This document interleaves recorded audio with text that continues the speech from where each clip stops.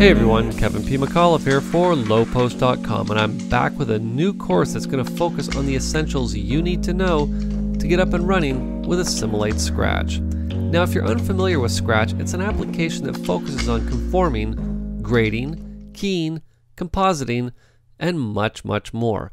But even more important than that, Scratch is an application designed to make your dailies workflow a super smooth and super simple process.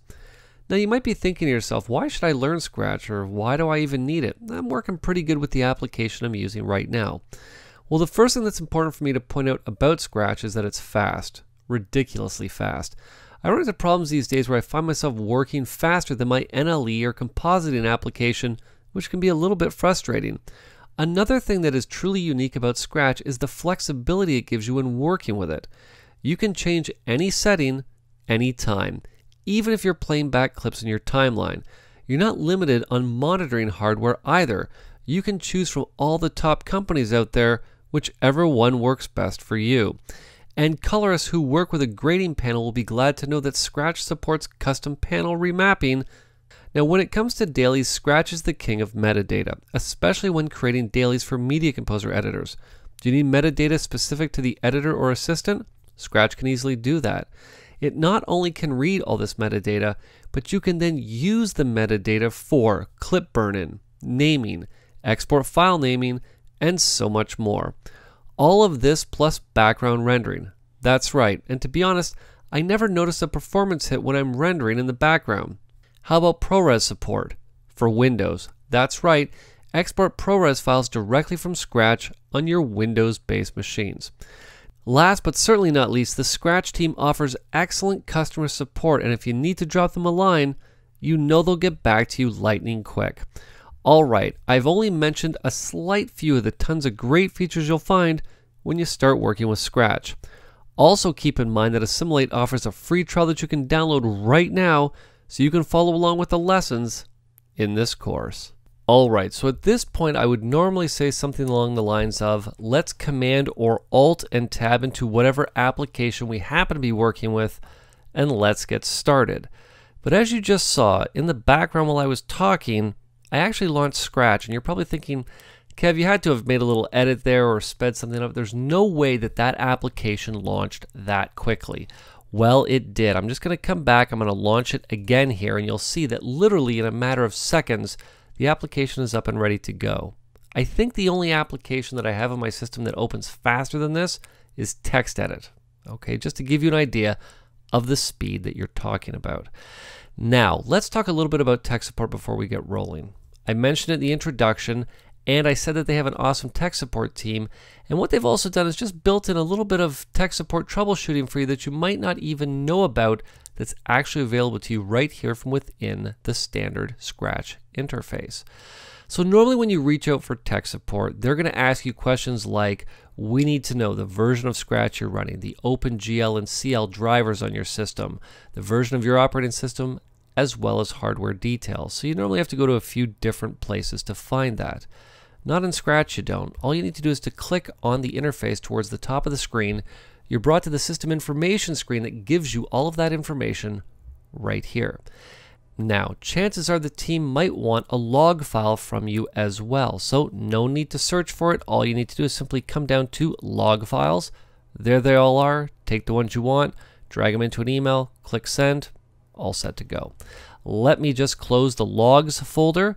And let's talk about creating a new project. Now, for the purposes of this lesson, I actually already have a project for us to work in called, appropriately enough, Scratch Essentials, but I just want to show you how the whole process works inside of Scratch. Let's come down, let's create a new project. Now, you'll notice that as of right now, everything is grayed out, and we're just going to create a project called, appropriately enough, Dummy Project. Now, none of the parameters are going to become available until I say create. Now, you'll notice that you have a few options in here, like to get in and set your project paths, as well as where you're going to auto-export your project metadata when you exit out of Scratch. To be honest, I could spend probably about an hour just talking about this one window right here, but what I want to do is draw your attention to where you're going to set your default image format settings, meaning the raster dimension, the pixel aspect, and the frame rate of your project. Now, this is fairly self-explanatory. You come in, you pick the preset that you want, you say OK, you're all set to go. What I want to draw your attention to is making adjustments to any of these parameters, and I'm just going to use the aspect as an example. How you're probably accustomed to adjusting parameters is to get in and enter an absolute value. Let's just enter a value of 3 just for the sake of argument now.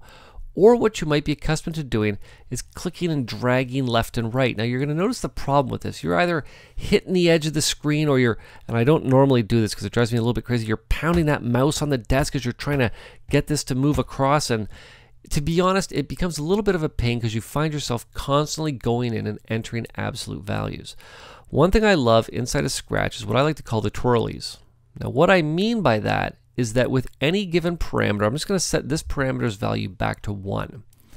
If I'd like to make an adjustment to this parameter, I'd like to make it very, very minor, very small, but I don't want to get in and enter an absolute value. What I can do is I can click on the parameter itself and start twirling the mouse in a circle. And you'll notice that what happens is that the faster that I twirl, the faster that value goes up, and the slower that I twirl, the slower it goes up. Now the same can also be said in reverse. Now this concept works the same across any and all parameters inside of Scratch, and is even easier to do when you're working with a pen and tablet. Okay? Pen and tablet is a fantastic way to work inside of Scratch. Now I'm just going to reset this back to a value of 1. It doesn't really matter what we set this to because I already have my project settings set from the project that we're going to be working on, and I'm just going to say OK. Now let me show you a couple other things. I'm just going to come into my user settings. You'll see we can get in, create as many profiles as we like. The one thing I want to draw your attention to inside of this window is the scheme. You'll see underneath appearance the scheme is set to color. Many color grade artists out there do not like to work with color in the interface. They want to have minimal color, whether it's on the desktop background, even the color behind the computer, because it's going to impact how they see colors when they're grading. So what you have the ability to do inside of Scratch is simply turn that value to mono. You'll see now everything is in black and white, or gray for that matter, and now you can get in and grade things exactly the way that they need to be graded. I'm just going to set this back to color because for the purposes of our lessons, I want to keep this nice and colorful so I can easily draw your attention to things. I'm just going to say OK. I'm going to come into the system settings where you can get in and set up things like your panels. You can add or remove more formats, as well as add and remove more aspects, and even get in and set what type of default metadata you'd like when getting into your projects to start working. Last but certainly not least, you also have the ability to get in and set your default notes from within the system settings window as well. What I'm going to do is just come down. I'm going to say OK. I'm going to delete this dummy project later. I'm going to select Scratch Essentials. I'm going to say Enter Project, and we're now ready to talk about the 4 main modules you'll work with inside of Scratch. Now I know this window might look a little bit daunting, but bear with me. Once you see how things work inside of Scratch, it actually is a very, very logical and very fluid workflow. Now before we even talk about the construct window, I want to talk about your shortcuts or your hotkeys. Now how do we get access to see what those hotkeys are? Well, let's just use that H in hotkey as our shortcut on the keyboard. I'm just going to hit H to call up our shortcut or our hotkey window. Now you'll see they're spread across 5 different groupings: the construct grouping, the player grouping, viewport, color effects, and edit. Okay? Now the one that I really want to draw your attention to inside of the construct tab is right down here under navigation. You'll notice that to get to these different modules, you can simply use the F1, F2, F3, and F4 shortcut keys on your keyboard. Now, to be honest, I'm not going to go through any more of these shortcuts because we could be talking about these for hours. But keep those ones in mind: F1, F2, F3, and F4. Now I'm just going to click anywhere in the interface to turn off our hotkeys. Let's talk a little bit about the construct window and what you're going to use it for. You're basically going to use it to import, organize, categorize, and really get in and deal with any and all aspects of not only the footage itself, but the metadata information that comes along with it.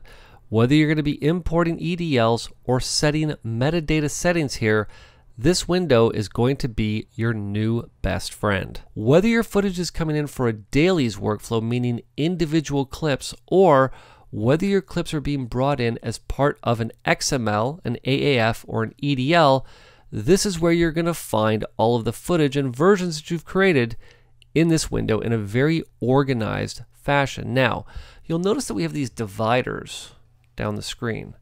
So I wonder how these work. Well, why don't we bring in some footage and take a look at that? Now you'll notice in the upper left-hand corner we have the project set up, and the group that we're currently working in is the Lowepost.com dailies group. Okay, keep that in mind. We're going to talk more about groups in an upcoming lesson. But what I want to do is I want to come down and I want to import some clips. Now I'm just going to grab Epic Adventures clips 5 through 10. I'll just hold Shift on the keyboard to multi-select those clips. And I'm going to come down and say open. Now you'll notice that I can bring these clips and take them and drop them in wherever I want them to go. What I'm going to do is just line things up right about here, and I'm going to click on the interface. Once I do that, you'll now see that these clips have been dropped into their trays, and we're now ready to start working with them. However, with that being said, what's also happened is that once I've taken these clips and dropped them into their trays, the edit module and the color effects module have now become available to us. Now you'll notice that within the construct window in the media section that we can also do our importing of AAFs, EDLs, and XML files, as well as having the ability to export Avid log exchanges right back to Media Composer. Now, we're going to talk more about the construct window in its own dedicated lesson. So let's move ahead and let's talk about the edit module, because I took these clips, dropped them into their trays, and now if I come to the edit module, you'll notice clip 5, 6, 7, 8, etc. Inside of our edit module, you'll notice there's clip 5, 6, 7, 8, etc., etc. dropped into our edit module. Now what's also important to keep in mind about what you see here is that this project that we're working in is a 38 by 40, 2160, 23.98 frame per second project. Okay, this is the original 4K project that we're working in, and we're going to talk a little bit about an example of what we can do to get this out of here towards the end of this lesson. Now, with the clips in our timeline, these are again not to be edited with just in a dailies workflow. We can come in, click on any one of the clips we want, hit play, and check them out.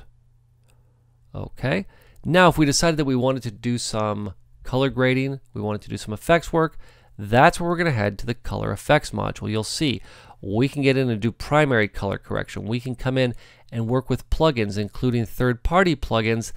Any plugins that are supported for OFX can be used inside of Scratch. You'll see right now we're working with Sapphire and Boris Effects Mocha. What I'm going to do is I'm not going to apply anything. I'm just going to cancel out of that, because we also have the ability to work with LUTs, with masks, and with curves all from within this window. And again, we're going to talk about this in its own dedicated lesson coming up shortly. All right, last but certainly not least, let's talk about the render module. Now, I think the easiest way to talk about the render module is to give you an example of a situation you might run into very early on working in Scratch. So I brought 6 clips in to the construct module that you then saw appear in our timeline.